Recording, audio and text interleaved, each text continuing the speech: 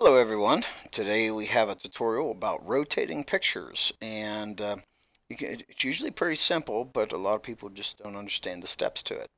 So I got a email from my friend Jerry Kyle at healthyoldgood.com. He's saying that he rotated the picture in his desktop, then he posted it to Facebook, and then it turned sideways on him again. Well, here's the solution to that problem. Number one, go ahead and download the picture. We'll download the desert rat picture. And then we're going to open it up in a folder here. And you can see in this folder right here, you can see the image going to the side. Okay.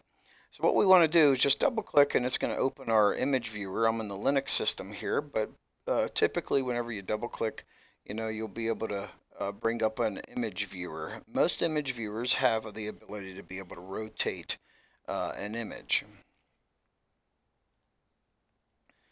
And here we go. I have the picture right here, and it's to the side. Well, we want to say, first of all, there's this little arrow. Look for the arrows to the left. Now, Mac and PCs also have this too.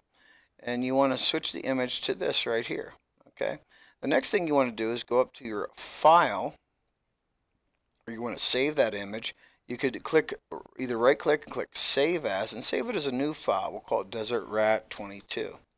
And then we'll go ahead and save it as Desert Rat 22. And now if you look at the image, now the image has been repositioned and it's up right there.